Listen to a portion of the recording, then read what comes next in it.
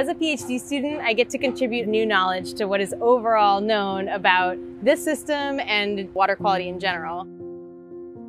So these urban issues that we're working on are complex. They don't exist in silos, and neither should our research. My name is Beth Haley. I'm a doctoral student at the Boston University School of Public Health in the Environmental Health Department. I study combined sewer overflows, which occur in systems where stormwater and wastewater flow into the same pipe, and when it rains really heavily, these systems get overwhelmed and discharge essentially untreated sewage into rivers and lakes. It's really exciting to be in a program and in a space where I have access to people who are working on water from a lot of different angles, and of course to be connected with the people who are using water in these communities.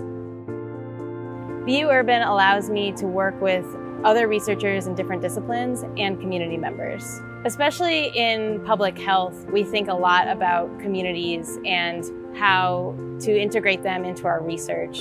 In urban systems in particular, people are interacting with water, and it's important for them to know what pathogens they could be exposed to, and also to be empowered to make decisions and impact policy on their own.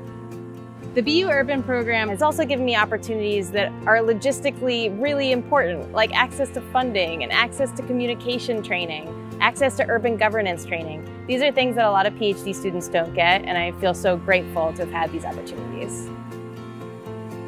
I truly believe it's going to allow me to do what I want in the future, which is really work at this nexus of communities, environment, and public health in a way that's actually going to inform policy and change people's lives.